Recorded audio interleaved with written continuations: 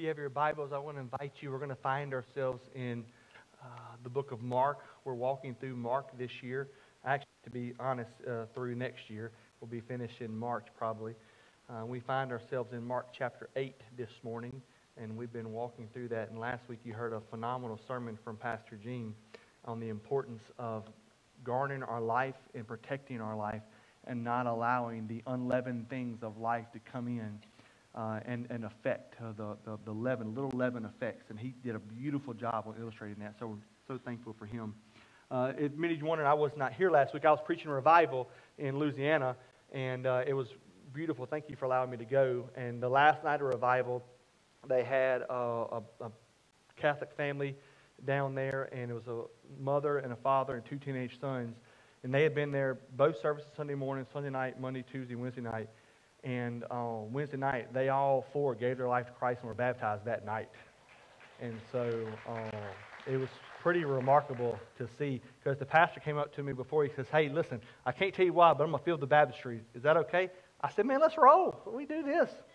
And so thank you for allowing me to do that. Thank you for being here this morning. We don't take it lightly that you're here. I know you could have been in a million other places, but you're here in God's house. God has brought you here for a blessing. He's brought you here to encounter Christ, to experience what God has. He's brought you here to know you are not alone and to know you are loved and that God loves you. And there's people beside you that want to see you grow and want to see you be blessed in Jesus Christ. So thank you so much for being here. So we're in Mark chapter 8. Specifically looking at verses 22 through 26. And here's our big idea for the day. If we want to take something and put it in our back pockets, it would be this. Now listen close.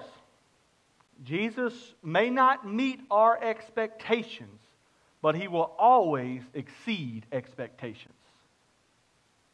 Jesus may not meet your expectations, but he will always exceed expectations. Have you ever had expectations and had them fall flat? You get them real high, and you expect something, and usually our expectations come from a past experience that it kind of leads into. Or sometimes, honestly, I love doing premarital counseling, because I love talking to the newlyweds, and I love for the first time, it seems like they've never had the conversation of what they each expect in the marriage. It's great to watch eyes open and jaws aghast, right? It's really fun, because reality is going to set in just a little while, right? This was brought to my attention, as far as expectations, a thing that stands out to me. Back in 2016, in Livingston Parish, where I used to live and Pastor Hayden used to live, this parish is down there, this county's up here. 90 to 95% of the parish was flooded. And so just imagine 90% of Jefferson County underwater, right? And so that's what we were doing. That's how it was.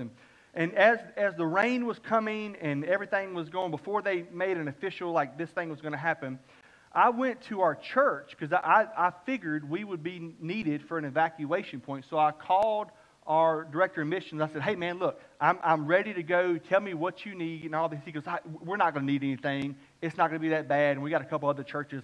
I said, "Are you sure?" I said, "I've been flooded out a couple times.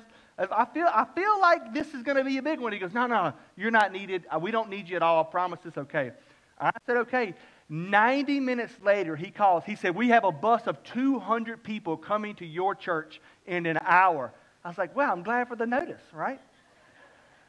And so I rushed to the grocery store, and I loaded up the grocery cart full of pasta and grits and oatmeal. Because pasta and grits, oatmeal go a long way. It makes the empty stomach feel full. You understand? And so I get there. When I get back to the church, there's the Army National Guard unloading 200 people off of buses into our church. Now, why was I in such a hectic? Because the whole time I'm riding back and forth, I'm calling people, "Hey, I need your church. Hey, I need your church. Is your house flooded? Good. No? All right, come here." Right? It's one of those situations. Well, how did we get into that? Well, because of faulty expectations. I expected one thing, and this guy expected a different thing. And so when it happened, guess what? There was a bunch of stuff that needed to be fixed. What is it like in our spiritual life? God, think about this. You ever thought about this? God has expectations for how your life should be. So much so that he wrote them down and put them in a book so that you can know what those expectations are. Every one of us, right? We know God has expectations. You have expectations for your life, don't you? You have expectations for your marriage, for your retirement, for your singleness, for your education, for your job. You have expectations. Most of us build our life around achieving these expectations and goals. But we do so in a way, for whatever reason, if we're going to be honest this morning, we do so as we set these expectations and goals for our lives. We usually leave out, whether intentionally or unintentionally, we usually leave out growing in Christ's likeness as a goal, as an expectation. Why do you think that is? Why do we leave out the one thing that has an eternal, lasting impact on us? Why do we leave that out of our expectations of ourselves, of our lives, of our service, of our Christianity? Why do we do that?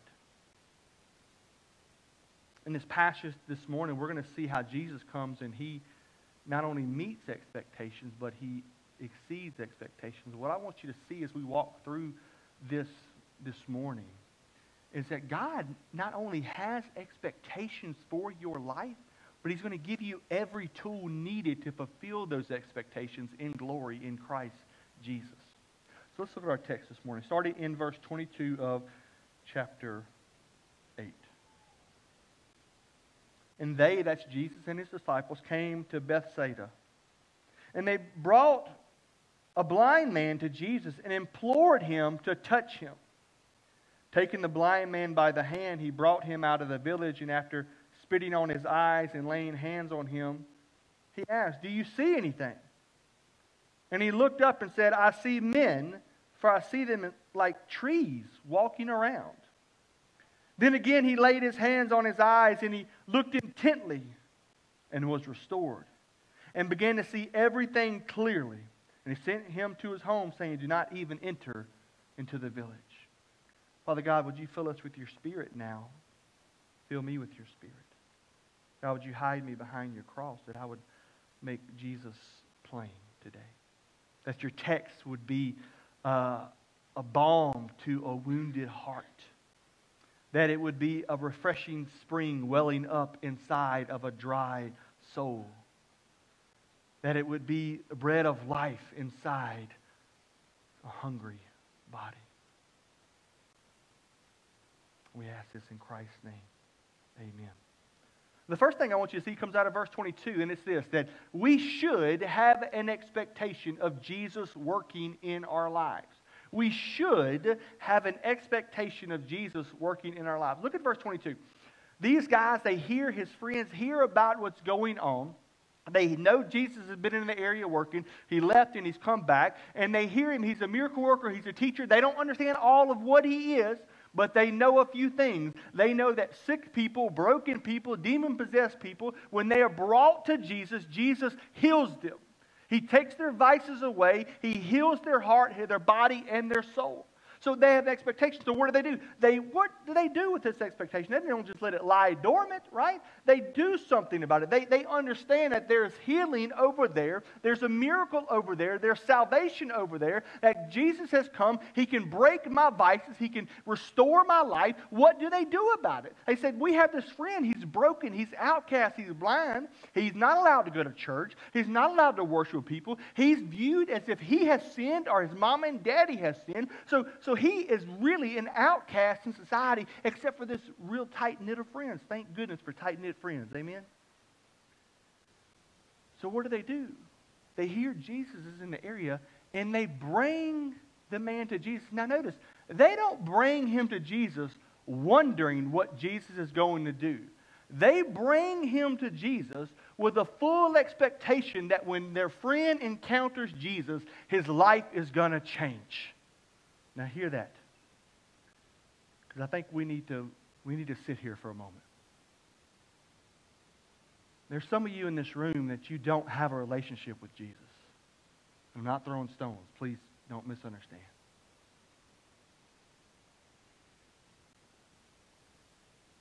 And you don't have a relationship with Jesus because maybe you're thinking to yourself that I'm too far gone. I'm too broken. My family history won't allow for it.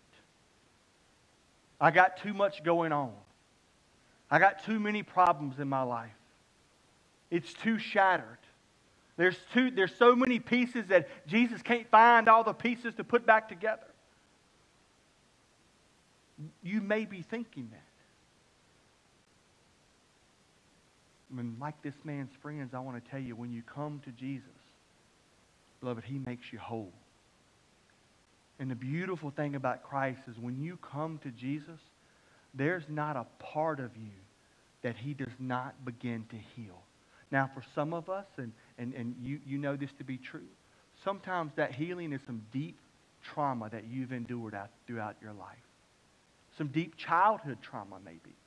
Maybe some stuff you did or had done to you when you were a teenager or a kid that you are absolutely ashamed of. Maybe some stuff that you did or had done to you in your 20s and 30s that you would never tell even a counselor you're so bothered by it. And you wonder, could Jesus heal me? Absolutely. Is it immediate? More oftentimes than not with that type of trauma and hurt. But I've seen people walk with Christ in year after year. Sometimes it's 20 years. Sometimes it's 25 years. But I've seen Jesus completely heal from past wounds and it be a whole new person on this end of the hurt.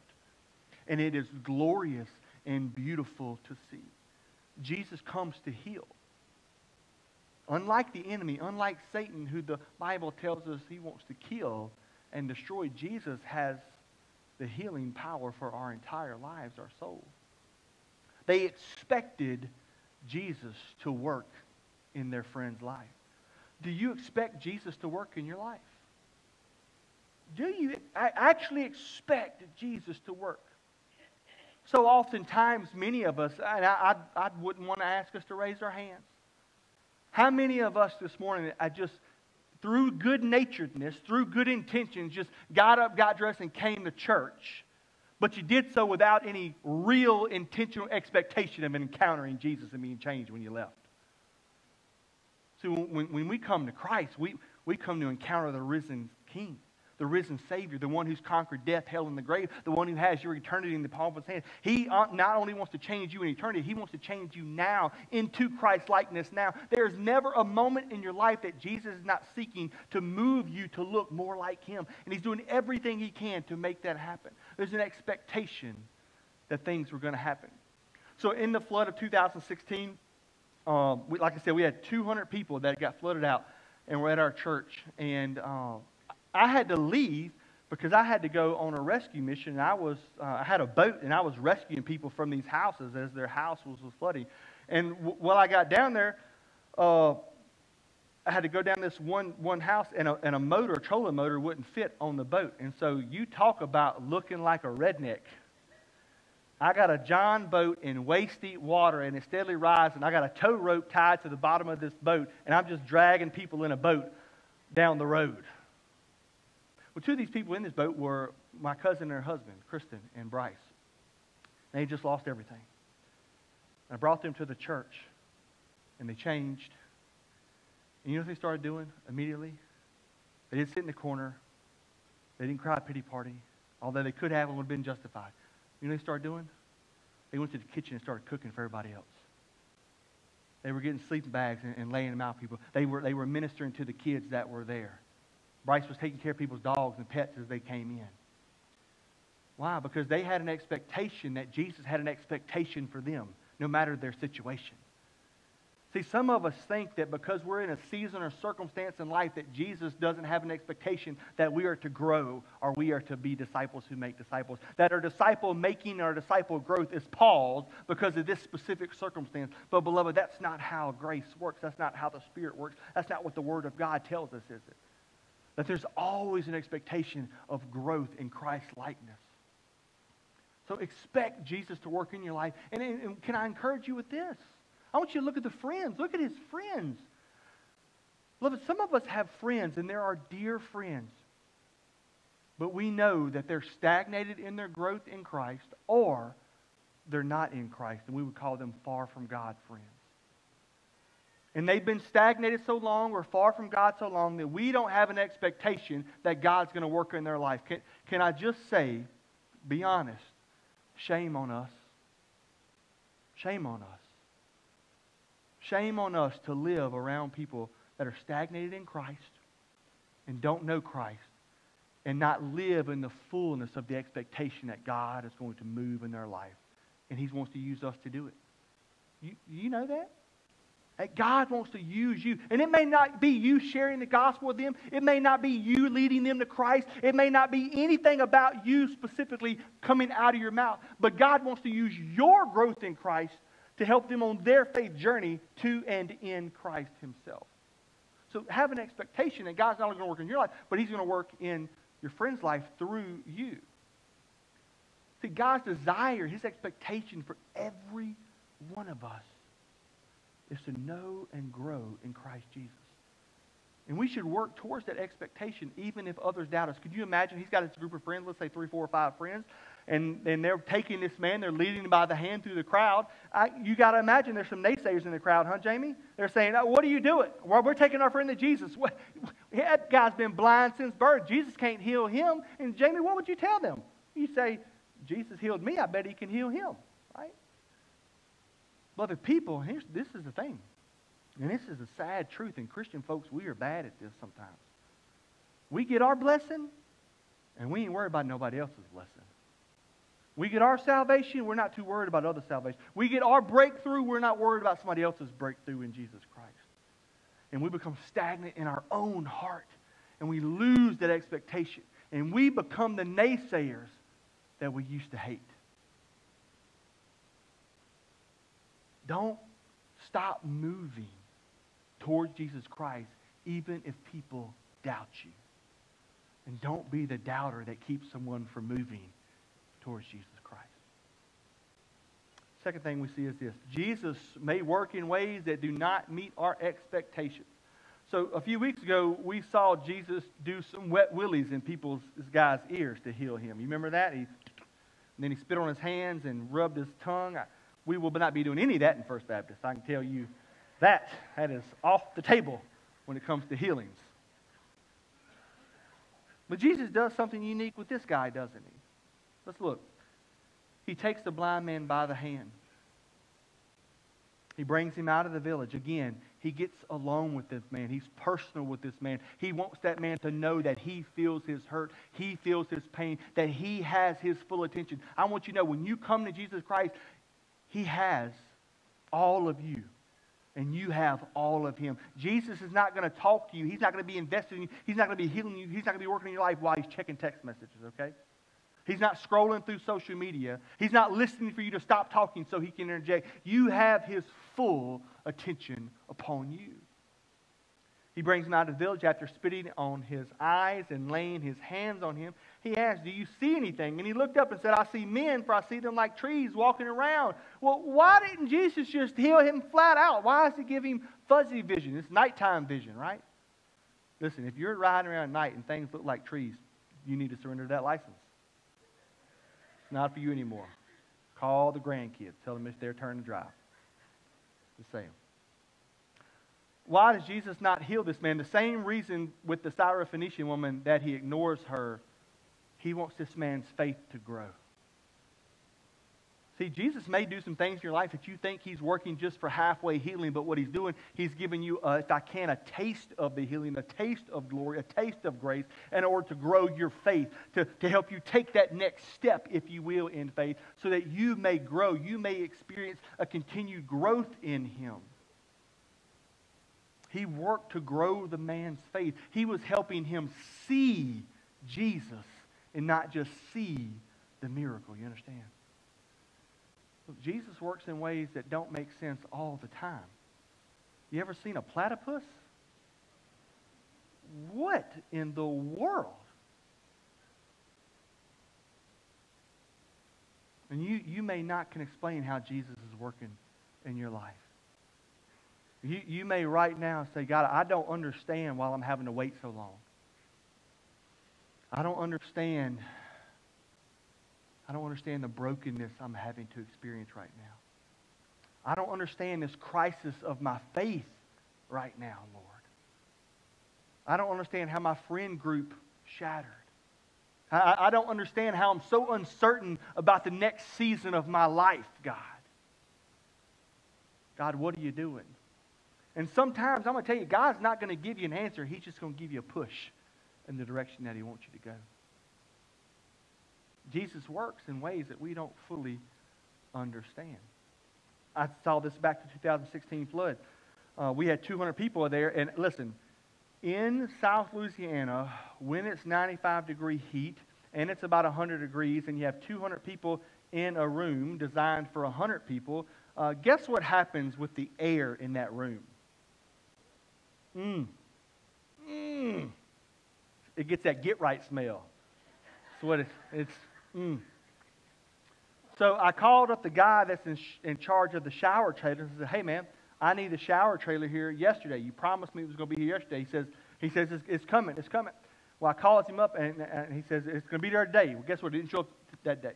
I called him next day. I said, hey, where's the shower trailer? He said, it's coming. It's going to be there today. It wasn't. And you know what I found out? That it didn't come to our church because the larger churches got it and the smaller church didn't. And that's just the reality of the situation. I get it. I understand what it was. I know who I am, who I was. I know where I was at. Didn't bother me a bit. But there was a situation. I got 200 people that need to take showers because they are bothering me. It's bad. And I don't have a shower trailer. And what am I going to do? Let me tell you, God orchestrated that shower trailer not coming. Because we had people that realized what was happening. Some of our church members, some people that lived in our community that was not even affiliated with our church, they came to our church and said, hey, our house is not flooded. We have power. We'd love to organize a whole thing and get people to start doing rotations in cars over the next week. And for 2 weeks, we had just rotations every day of people bringing people. They're offering up their houses, their bathrooms, their showers, their toilets, all their towels, everything to help people that didn't have anything. You know what that did for our church? What made them feel? You know what it did for those 200 people? You know what it did for that community to be able to participate in something like that? You know what it did for the glory of God and how it allowed us to share the gospel? Way more so than if the shower trailers would have showed up. It never would have happened if the shower trailers showed up. I was so upset at this guy for the shower trailers not showing up that I didn't realize that God was doing something I could not even imagine. Look, you may be genuinely upset at how God is working in your life, and you have every right to be. You can be upset. Because when we don't have the full picture, we get upset. But you realize God has the full picture. Aren't you glad that Jesus knows the beginning from the end? He knows the beginning from the end. That's a good thing to know, that Jesus knows the beginning from the end. That he knows that where you start, you come to Christ, you're so broken. You may be in Christ, you're so immature, and you're like, and you may be a parent and look at your kids, you're like, oh my God, will it ever change? Yes, it'll change. Just like you get aggravated at your 16-year-old, you may have a 16-year-old faith in you. You may be 35. That's okay. That's okay. Jesus is not throwing stones at you because you know what I've learned about Christ? He is much more patient than I give him credit for. Much more patient. He's much more gracious than I give him credit for. You may not be where you want to be. You may not understand all the ins and outs of why you are where you are. But Jesus is working in a way that you don't have to understand. And the beautiful thing is, we don't have to understand. We're not given the right to understand. Because guess what? We are not God. We're not Christ. We didn't make ourselves. We don't organize the universe. We're not saving ourselves. We're not the ones bringing glory in. He is. And Jesus is going to work in many ways to increase your faith, to restore your marriage, to help you grow closer to your children, whether they be in your home or as grown children, to draw you closer to him. He's going to work in many ways to draw you to a ministry or a servant leadership position in your calling in church and in your faith. He's going to work in many ways to move you away from sin, to reward you and bless you, and even to discipline us. So I don't know how or, the means that Jesus is going to use to work in your life, but I know the purpose. And the purpose makes all the difference. So we can walk through and we can have faith through what we don't understand because we know God's good all the time. And in the South, when somebody says God's good all the time, you say all the time God is good. That's for next time. We'll do it next week. We'll work on it. Third thing I want you to see is this. Verse 25. That Jesus' touch exceeds our expectations and brings much, much more than we deserve. Look at verse 25. Then again he laid his hands on his eyes, and he looked intently and was restored, and began to see everything clearly.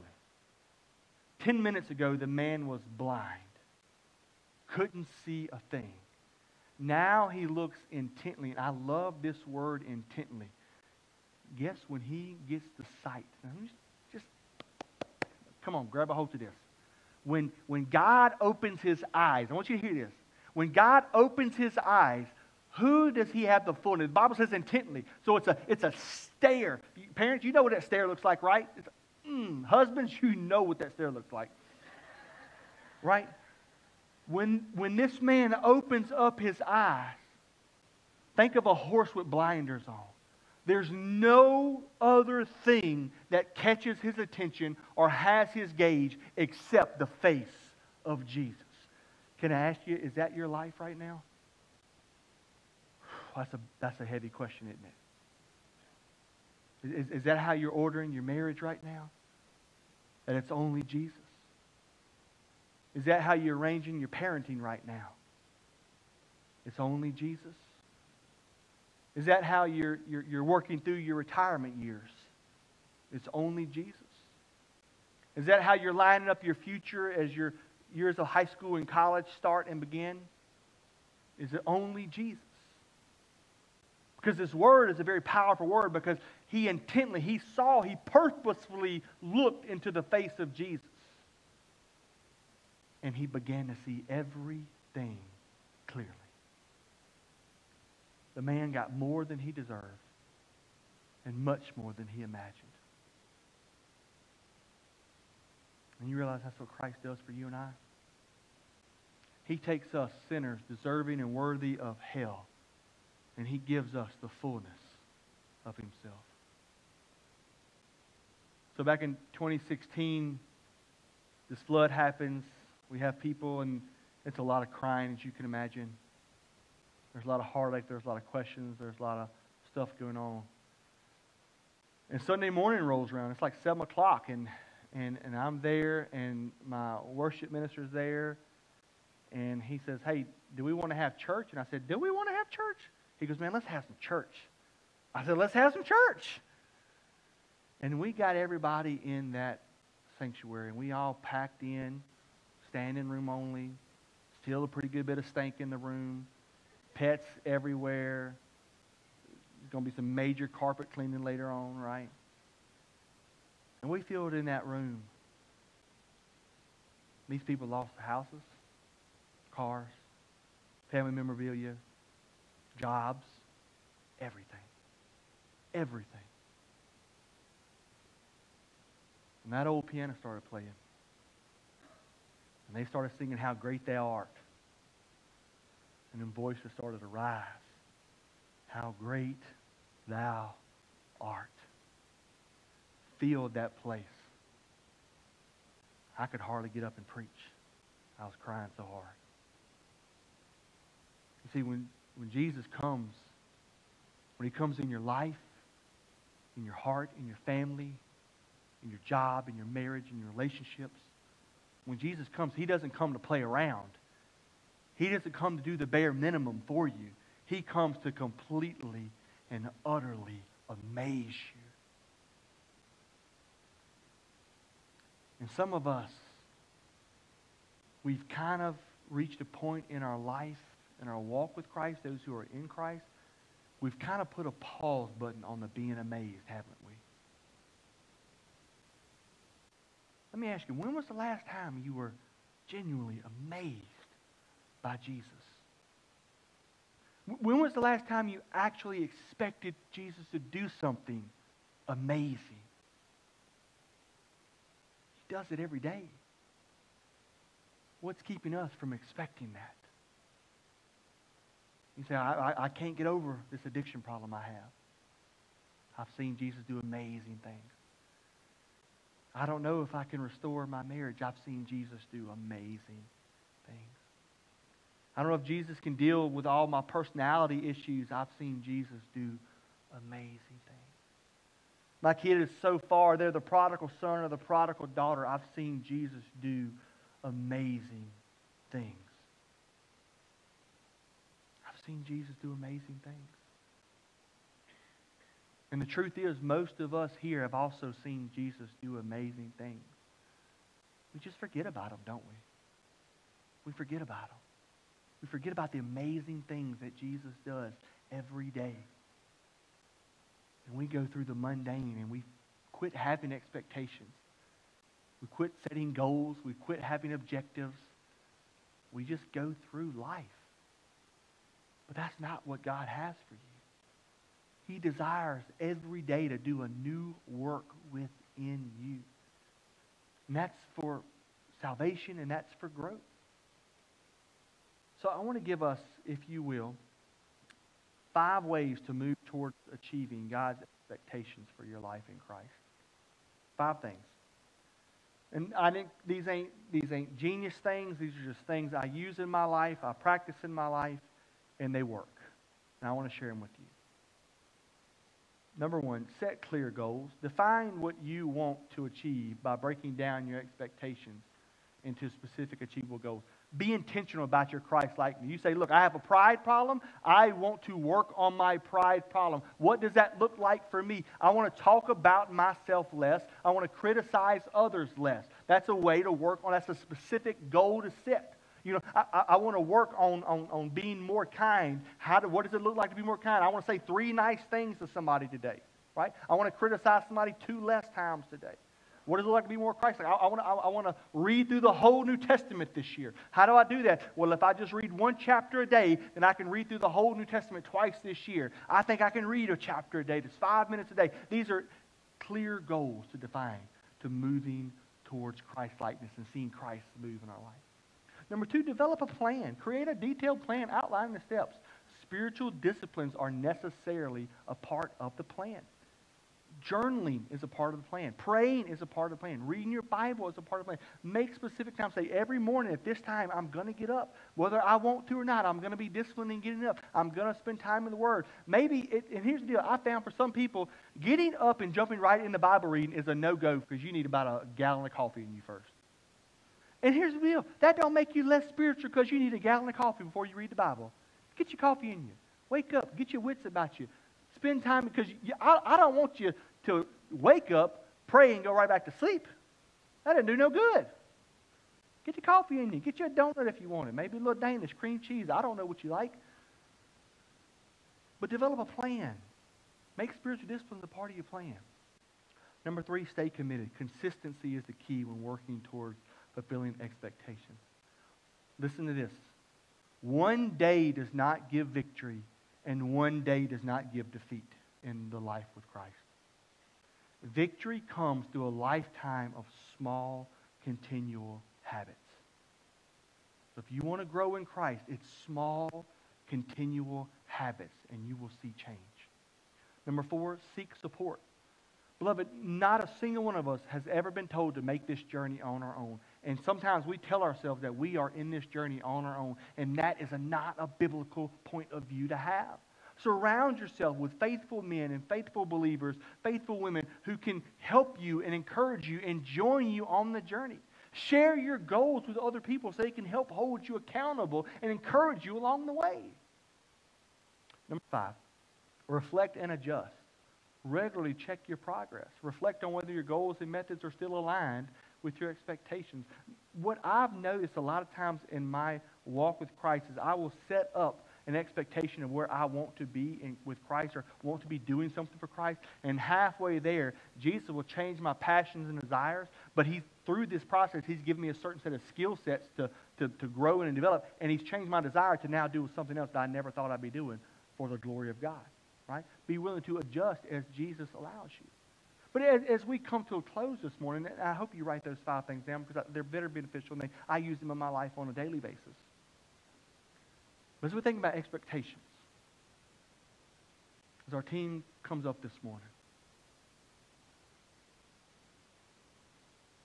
are you expecting Christ to work right now in your heart? Are you expecting Christ to work right now in your life?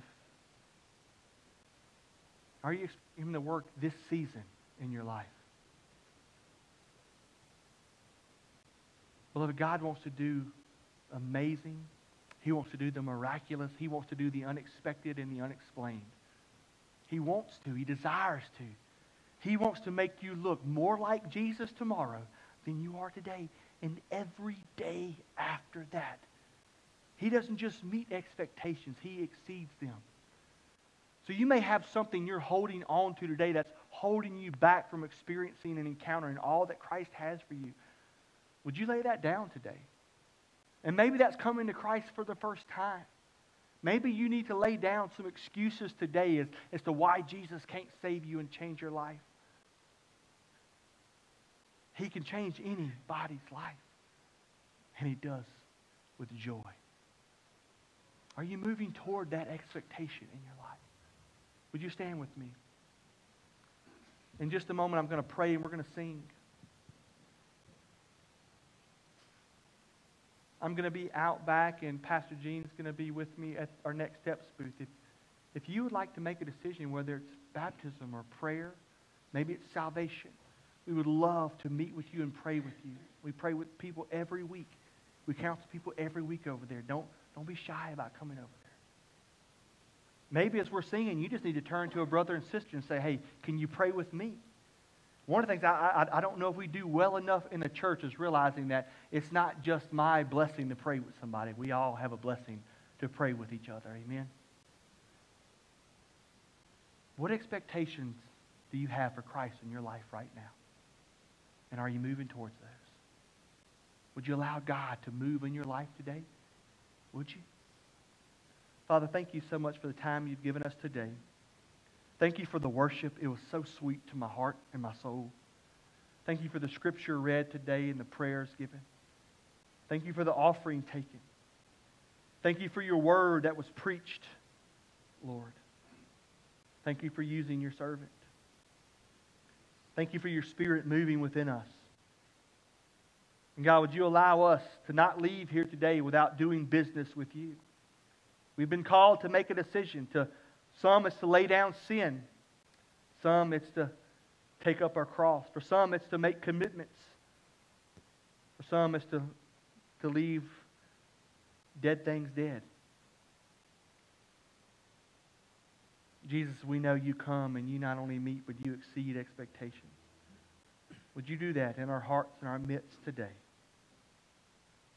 And we ask this in Christ Jesus. Amen.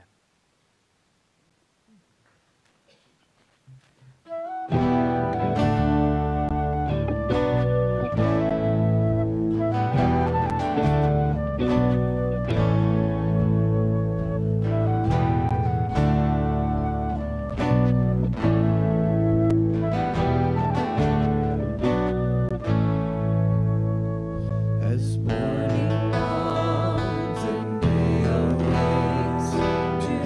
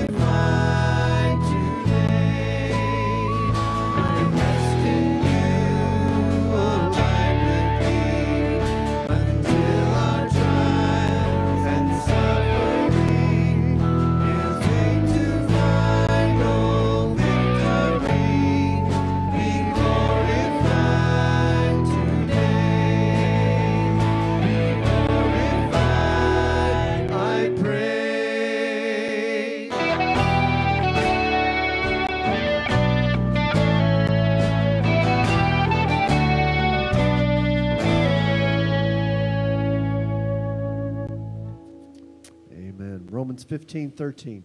May the God of hope fill you with all joy and peace in believing, so that by the power of the Holy Spirit you may abound in hope. You're dismissed.